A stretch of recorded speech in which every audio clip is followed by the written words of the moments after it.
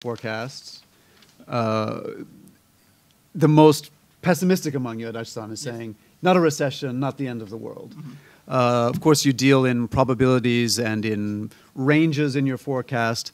I'd like to ask you, just in the theme of forecasting, what do you think are the chances, percentage-wise, even though it's not your main scenario, that we will see a repeat of 1997 with the consumption tax increase, and that we will not only slow down, but actually experience a recession? That is, I know that's none of you are predicting that, but if you could sort of give us a sense of where the outlier is in your views. We went from the far end of the table on the way in. Maybe we'll start with the close end of the table on the way out now. Even I don't say pessimistic, but I want to be cautious. But I only put the 20% chance that Japan get back to the recession after the tax hike. That's very minor probability. All right.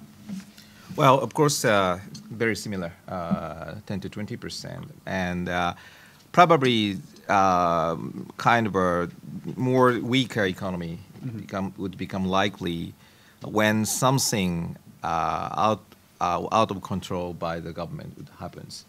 And most likely risk factors in this context would be two things. One is, of course, unexpected worsening of overseas economy, especially I'm concerned still a little bit with Europe. And another is unexpected sharp rise in energy prices. All right. Yeah, I think maybe 10%. So recession risk is very small. But I think the risk factor includes possible no change of policy by the BOJ leading to higher yen, possibly 97, 98, and also the risk of the possible significant slowdown of the Chinese economy. So those two things, if it happens, growth rate could be much, much lower than our current expectation. All right. Thanks very much. I'll start taking questions now, starting Anthony. Please go ahead in a second. Yeah, if someone could bring him a mic, or do you want to? Actually, we have a mic up at the front, so if you come up and just state your name and affiliation before your question, as usual. Yes, I'm not about to forget now. Anthony Rowley, Singapore Business Times. Question really for Mr. Shirakawa. I think you said that if present trends continue, we could see a secular deficit on the current account by the end of next year. And you said, I think that this could have an impact on interest rates and on debt dynamics. Can you just explain a little bit more how that would come about, the mechanics of that, and what the actual impact would be on Japan's external rating, for instance? What kind of impact do you have in mind? And just very quickly, if I could ask everybody, if the yen remains at roughly this level, do you think there's any chance that Japanese companies could begin to bring production back onshore again? We've seen that Canon is going to do this. What's the chances of this movement spreading, do you think? Yeah, thank you very much. I think we tend to think that the turn of the current account balance into a deficit on secular basis is a very symbolic economic phenomenon for the country, which has been running surplus for a long, long time. And the net or deficit in current account balance does mean that Japan has to borrow money on net basis from outside, and country, I think, meaning that country, is becoming a net borrowing country rather than net lending country. And we tend to think that that would push up interest rates mainly because, almost by definition, the share of the foreign investors financing Japanese debt should be much, much higher than the current level. One, of course, hope is that the BOJ is taking care of that. But risk is that if the external balance, getting into a deficit on a structural basis and printing money, yen would receive under pressure from money printing and external balance deterioration expectation for the currency may change, and capital may start to outflow, and BOJ's money printing would not necessarily work. So in that sense, the risk premium for JGBs would pick up, and interest rates rises, of course, depending on the magnitude, but leading to, of course, as you know, increase in debt services and increase in deficit, and further print of JGBs. And if people start to look at 230-40% of GDP of public debt, and a confidence about Japan would start to deteriorate quite massively. Interestingly, I was in Hong Kong and Singapore last week, and I actually was a bit confused by the Asian investors' view about Japan, even under the situation of peaking up for the stock prices. Many investors asked me about the sustainability of fiscal situation in Japan, even though not many have talked about debt dynamics in Japan domestically. Many Asian investors are now worried about the possible or very limited impact from the VAT hike on fiscal situation. So we have seen a situation where not many talk about 230% of debt to GDP, but still the Asian clients are looking at that. On your second question, maybe you can answer. Yeah, and if you have anything to add on the first one, too, please go ahead. It is very difficult. In our view, yen's depreciation should, in theory, promote more domestic production rather than overseas production. But what we have found is that the overseas production-related profitability improves as well under the yen's depreciation. So theoretically speaking, exports would become more attractive for companies, exporters. But in the meantime, if they do have already subsidiaries related overseas operation, that profitability also picks up under yen's depreciation. And there remains a gap in terms of profitability between overseas and domestic in terms of the profit to sales ratio. And there is some decent gap in terms of that profitability, like 6% outside, 4% inside. And that gap, in absolute terms, would remain. So domestic profitability may pick up from 4 to 5, but overseas profitability may pick up from 6 to 7 in our calculation. So we don't know. I think the yen's depreciation is not necessarily that helpful for stopping the so-called hollowing out. Yeah, regarding the second point, as I touched upon during my explanation, the current level of foreign exchange rate is almost in line with macro fundamentals. So I'm expecting only moderate reversal of the overseas production into domestic sides. If one of the three things happens, we would see more visible return of production side into Japan. One is, of course, more depreciation of currency, say 120, 125. Second would be more dramatic corporate tax rate cut, which would raise expected profitability of the doing business inside Japan. And the third is more clear, kind of a reliable long-term energy policy. I think uncertainty about energy policy is creating a lot of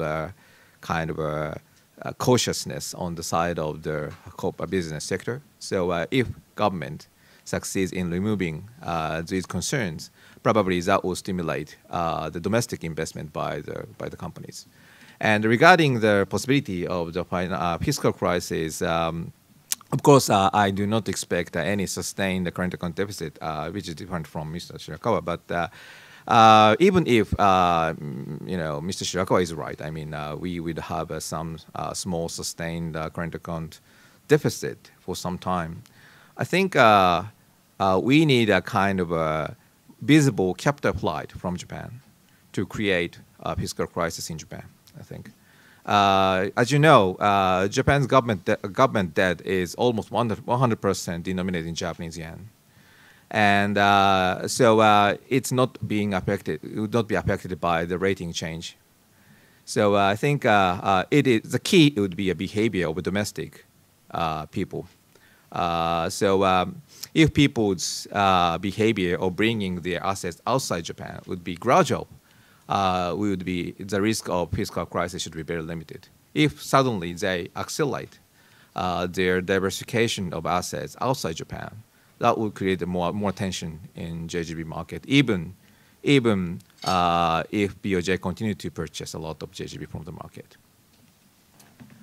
Yep. On the second point that related to the overseas production, we are now hearing that the many companies, I mean large manufacturing, are thinking that current 100 to 105 level of the yen against the US dollar makes the operating rate or in production in Japan is rising a little bit and not reducing, but just when the increase of the demand is coming, where do you put the place to produce? Many companies are now thinking to sort of more focus on the domestic rather than overseas. That's probably happening already.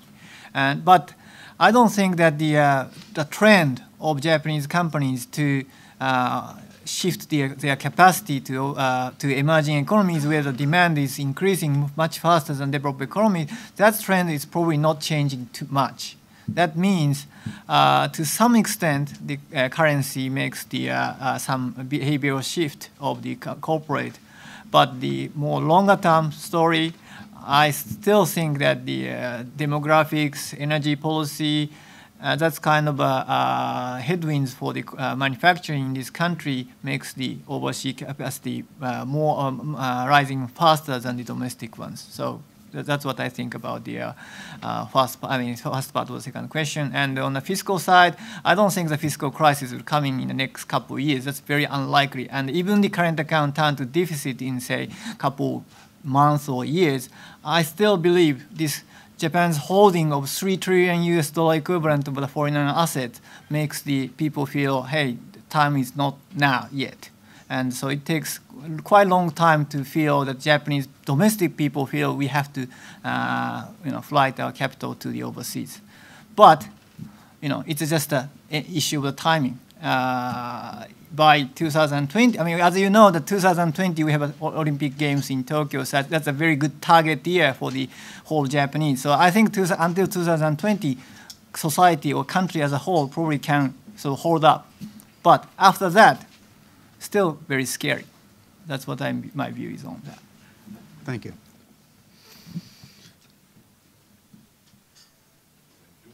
Nazari, Panoramic News. I would like Mr. Shirakawa to elaborate more about what you said, that the energy policy and energy prices are the main threat or main risk for the Japanese economy. Do you have some more details, especially which is the best price for the oil barrel for Japan? And I have one simple question for any of you. How is the Chinese crisis with Japan is affecting Japanese economy, if any? Thank you. Thank you very much. Regarding the price of oils, from Japanese viewpoint, simply put, the cheaper the better. Of course, if it's cheap excessively, of course, that would affect the growth rate of resource-producing countries, which would affect our exports. So, of course, any wild fluctuation would not be desirable. But, of course, $80 per barrel is much better than 110. And usually, 10% rise in energy prices would subtract about 0.5, 0.66% of Japanese GDP. So it's very, very important. So I think, probably, I hope oil prices would be stabilizing at around somewhere at least between 100 and 110. If the oil prices rises above 120 or 130 and stay there, of course, I need to think about the growth prospect for Japan for this year. And regarding energy policy, it's a very delicate matter. So it's very difficult to tell what Japan should do. But of course, we need to get some consensus among people on this. And probably 2014 would be the year in which Japanese people would seek for some some direction for long-term energy policy. And in that context, I think, of course, many people in the market are watching very carefully the result of the election in Tokyo metropolitan area. Thank you very much. Chinese? Chinese, yeah, that's right, China. And if anyone Yeah. has on Yeah. what's happening in China and how it will affect Japan this year. I think now China is, the policymakers in China is now shifting to the more sort of policy-driven soft landing scenario. And I think that's working quite well so far. And many Western people often argue that China is now near collapse or something. But I think that's not the case. And we think that soft landing is quite possible. But in case something terrible, more politically speaking, something happening, it's very scary for us. As you probably understand, history always tells that something happening in the domestic, always the policy, leaders of the country try to,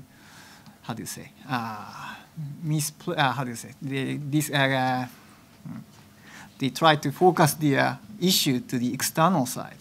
And obviously, as you understand, that when some external issue should be raised from China's perspective, which countries will be more, target? Our country is, I think. So that's always a concern for us. Anyone else on China have anything to add? Yeah. Well, we have two economies which have not yet tried to recapitalize banking industry after probably experiencing the massive credit and investment boom. These two economies are China and Europe. Japan's case is 97-98. U.S. case is 2007-2008. Two economies, in my view, anyway, were forced to react to a banking system instability after the investment booms. But the China and Europe, in my understanding, those two economies also experienced investment booms, but not yet, have seen any major changes in terms of the banking system policy.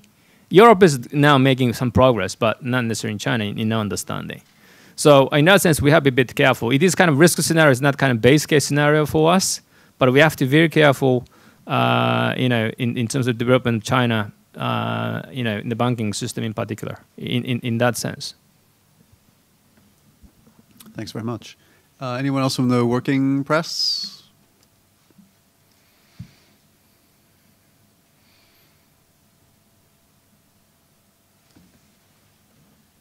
Hi, my name is Eleanor Warnock, and I work for the Wall Street Journal. I wanted to ask something that has a little bit to do with the current account question, which is about Japan's trade balance. And I know today that Japan saw another huge trade deficit in November.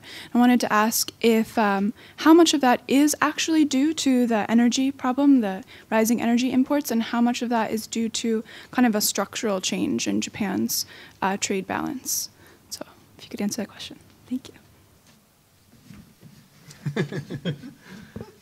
Yeah, well, it's very difficult to kind of quantify and make breakdown of what is happening in trade balance.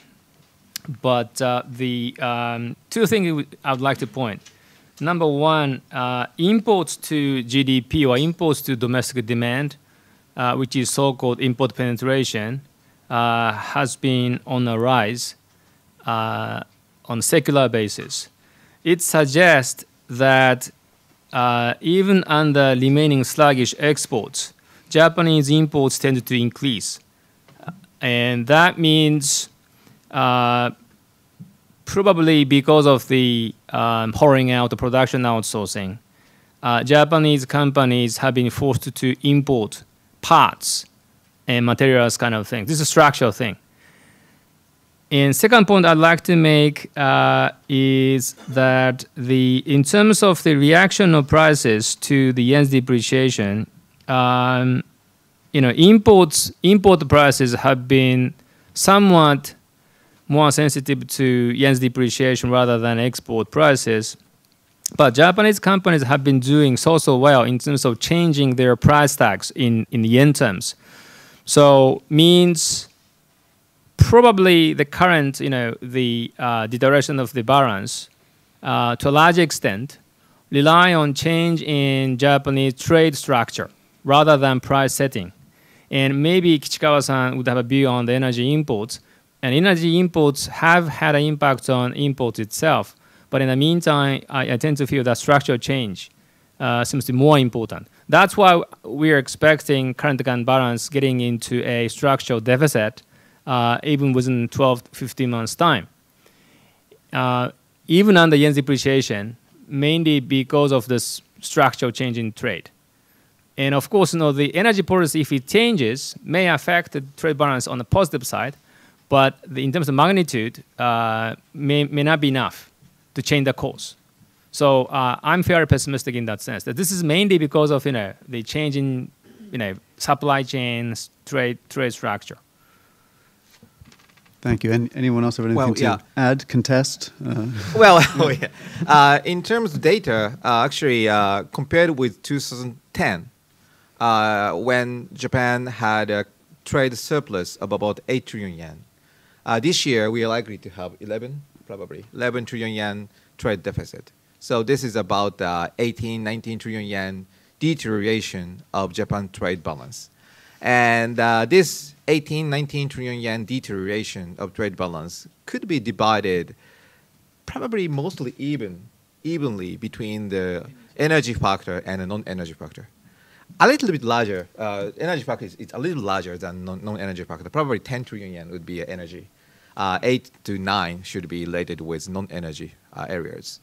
And out of this 10 trillion yen deterioration of energy trade, probably 2/3 would be related to prices. 1/3 would be a kind of a more real change related to the composition of source of energy after the earthquake in 2011.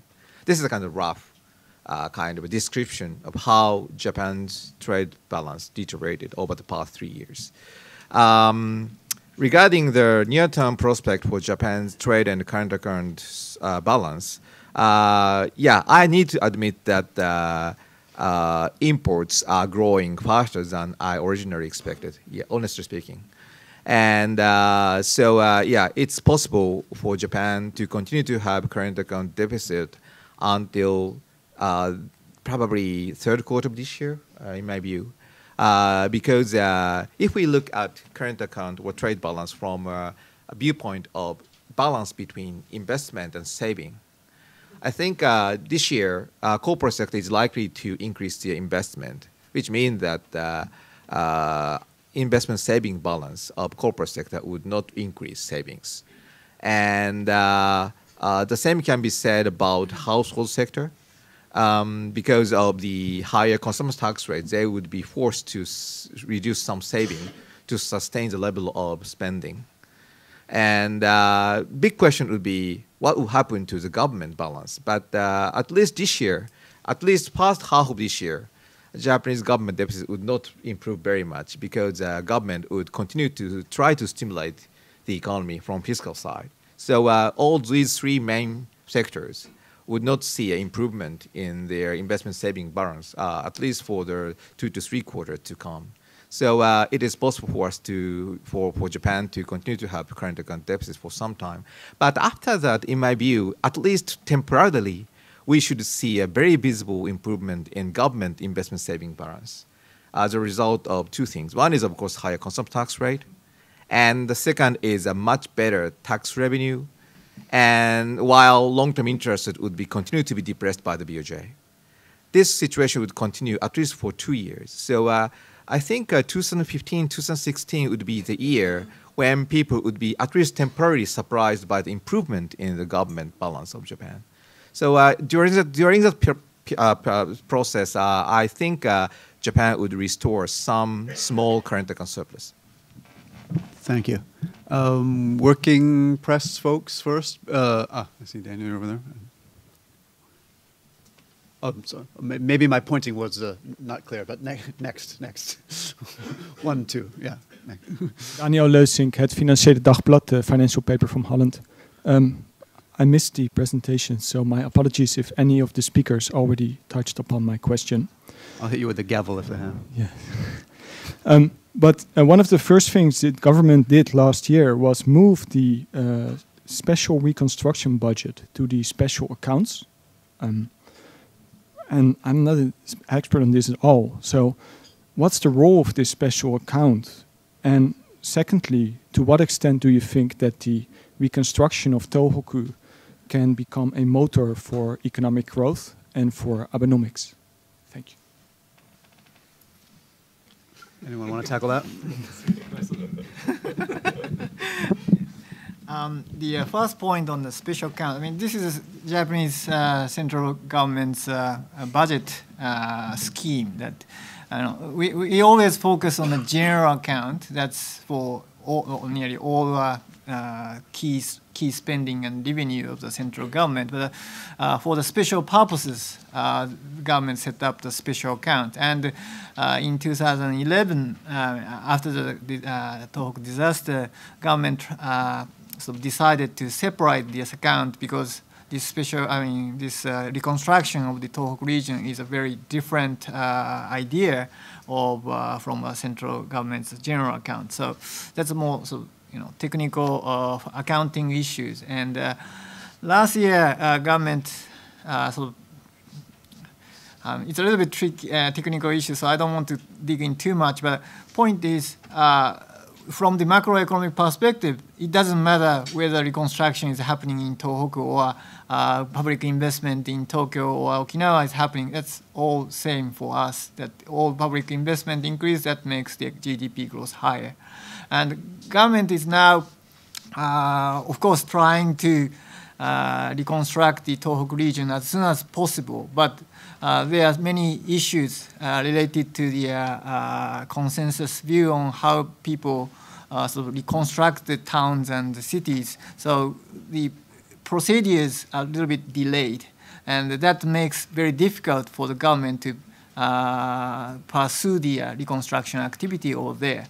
But at the same time, from macroeconomic policy, as a fiscal policy, a government need to spur the, to stimulate the economy. So they are more focusing on the investment, not only the Tohoku regions, but also all over the country. And now we are more and more stories hearing about the investment in Tokyo for the preparation of the Olympic Games in 2020. I'm not probably exactly answering your question, but that's what's happening, I think. Anyone else have anything to add on Tohoku? Well, spending to reconstruct Tohoku area is making our work very difficult because the timing of raising money by the government and actually spending is very different. So it is making very difficult for us to estimate the real level of spending by the government. That is a kind of one of the reasons why macro researchers' views on the government policy's effect are so divided for this year. And my view is that judging from the recent data by the government, spending to reconstruct the Tohoku area is being to some extent delayed. So the timing of spending is now pushing forward. Delayed in the future point. So I think this year we could feel some support of the increase in spending in that area because of actually money was raised in the past years, but spending would be made this year. So that would be making the government fiscal policy a little bit more stimulative to the growth this year. Maybe. Thank you.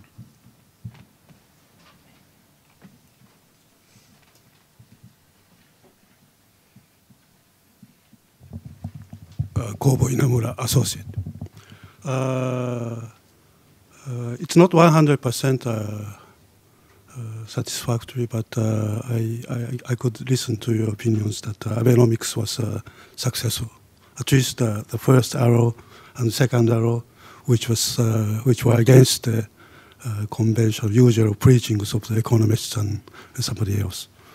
But while listening to your comments about the third arrow, is it all right to maintain the structural reforms that was usually said that if it lacks, it breaks the economic growth, etc.? My impression for the past decades' experience is that that economic structural reforms should be discarded. What do you think?